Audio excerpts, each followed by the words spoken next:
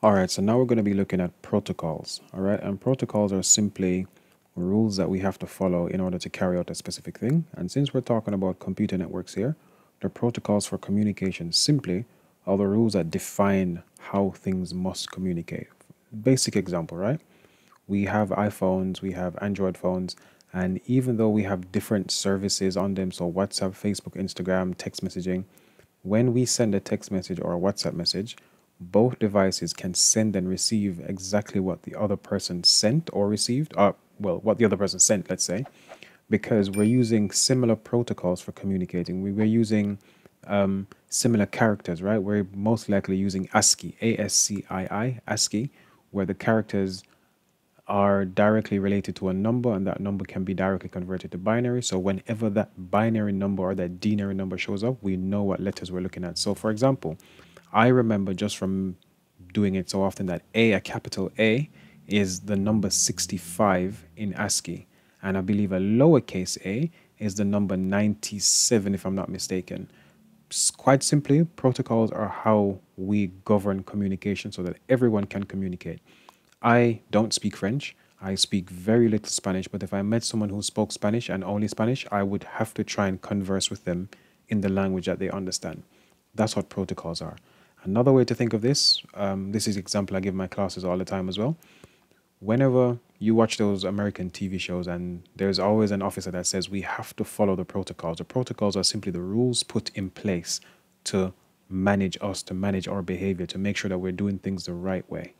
I'm going to be speaking about TCP/IP, email protocols, voice and video protocols, web page protocols, and security protocols. So first and foremost, TCP/IP.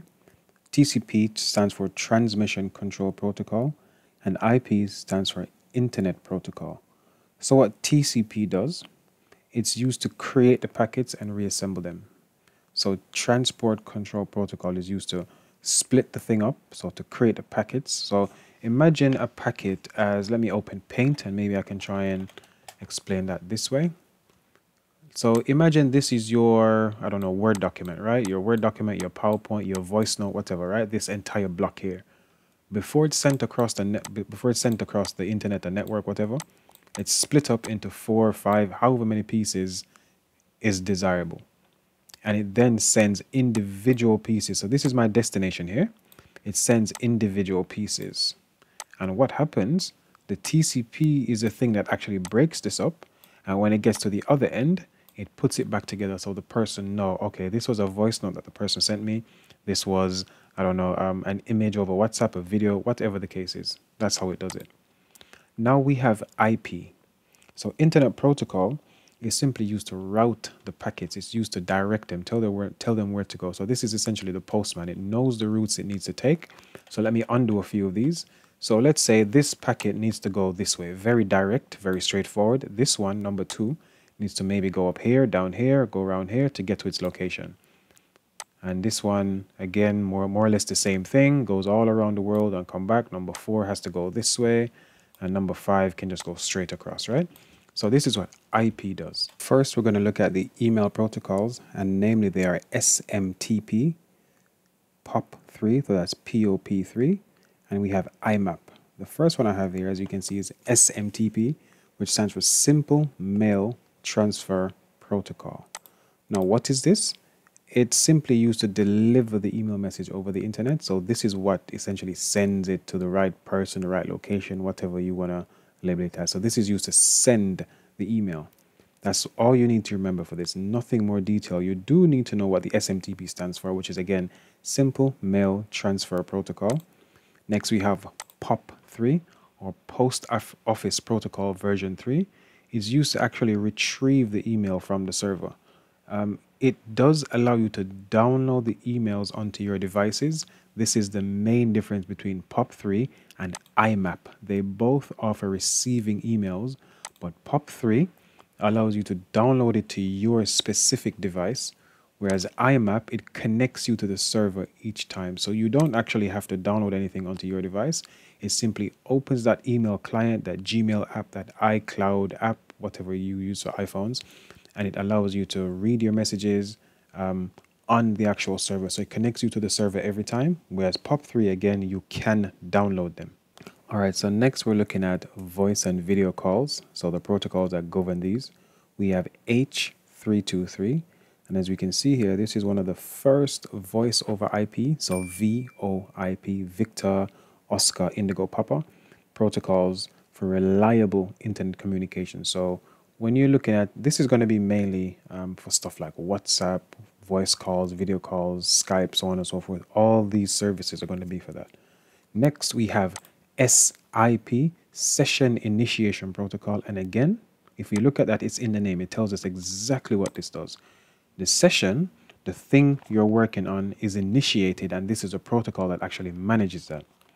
Next, we have RTP, which is actually similar to SIP. It's real-time transport protocol. So as you can see here, a network protocol used to deliver streaming audio and video media over the internet. So very similar to the other two, but you do have to know that they all do audio and video. Next, we have protocols for web pages, and we have HTTP and HTTPS. Very similar, except for the HTTP is the older unsecured version and HTTPS is the secured version. Let's see if I can find an example here. Okay, here we go. So on this website here, I've gone where I said file transport protocol. As you can see, there's a padlock here. This one, it's HTTPS, meaning it is a secured website, whereas the previous one, which only had HTTP, for some reason is not secure. As you can see, your connection to this site is not secure. Most browsers will say something like this as soon as you click onto that padlock or in that location where the padlock should be. It's used to allow web browsers and web servers to transfer files, so to communicate with each other. Very similar to FTP. The files we're speaking about in HTTPS are simply, for example, the websites themselves, the HTTP code that's written, HTML code that's written, sorry. And FTP, file transfer or transport protocol, again, it's in the name. This is what governs the way we download, upload, and transfer files from one location to another on the internet. So your WhatsApp, your emails, your Instagram, your Snapchat, every time you have to download, upload, share, whatever you have to do to a file for someone else to have access to it, this is the thing that governs it, file transport protocol. Lastly, we have security protocols, and the main one we're going to be looking at is SSL, Secure Socket Layer. And we also have TLS, which is actually being phased in, where SSL is being replaced. So SSL, slightly older one, TLS is a slightly new one. So we have secure socket layer and we have transport layer security. So you simply have to know that SSL is good for security and TLS is good for security as well. Now the SSL, what it says here are popular cryptographic protocols that are used to imbue web communications with integrity, security, and resilience against unauthorized tampering. Quite simply, integrity means that there is a way for us to check that what was sent is what the other person actually received. Security, let's just think of encryption. One means of security is encryption.